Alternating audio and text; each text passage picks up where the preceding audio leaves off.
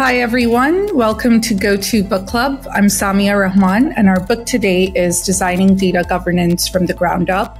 And I'm super excited to talk to the author. Welcome, Lauren. I think it's really important to define data governance when you start the conversation, just like I think it's really important to define what you're talking about when you say AI, because everyone assumes that we all know what we're talking about when in truth we're talking about wildly different things in many cases. So I define data governance as your strategy for managing the people, processes, and tools that help you assess and govern your big data at scale. And big data is another loaded term that I almost dislike using because it is so ubiquitous that it's everywhere and seems to be nothing. Everyone needs to make data their business to drive the business forward or accomplish that value prop they're looking to get done.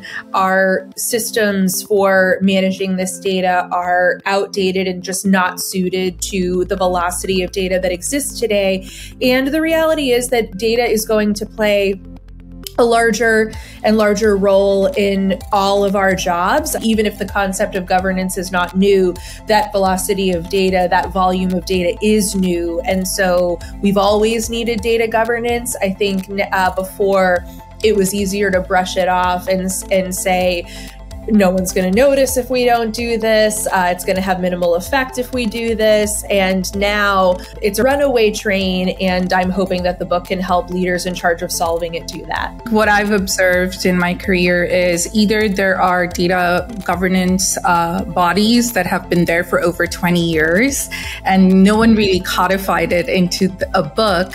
It's also, there's some, I think, shifts in thinking, right? Big data has, or large volumes of data has disrupted how we're thinking about managing that data effectively. And then the second part is a lot of people either let it accumulate it as debt, is how I see it. If I could distill that down and the 6 chapters down into one takeaway, I hope it would be that everything you do regarding your data strategy has to align back to the fundamental reason why your business exists. And if you don't know what that reason is, you have to get really clear on that really fast. Even though this book is written for data decision makers, you can't do this work alone. And a big part of it is what product managers are familiar with, and even data scientists are familiar with, which is leading without direct authority. I want to shift into the last 2 chapters of your book, governance-driven development. That really piqued my interest.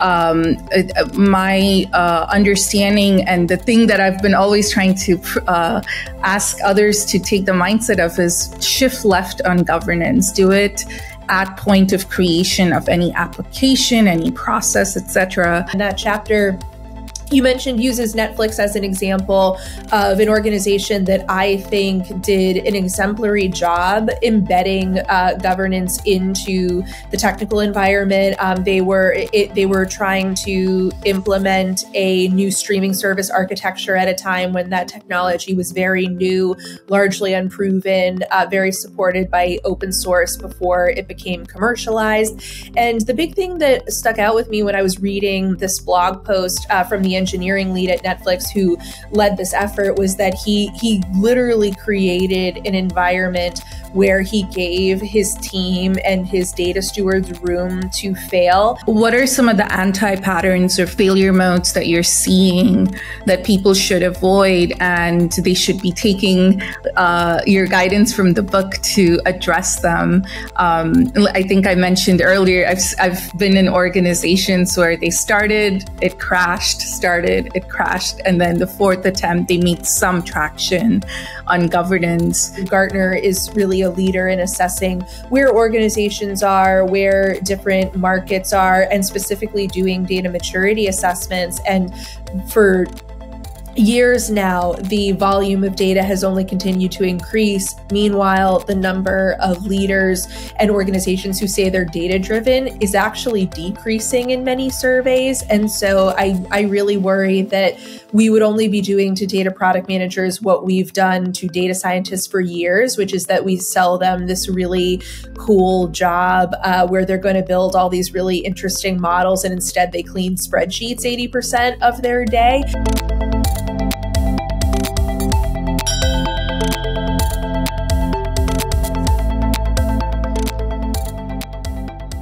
Subscribe to the GOTO YouTube channel now and join the experts in person or online at any upcoming GOTO conference using the promo code BOOK CLUB. Visit gotopia.tech to learn more.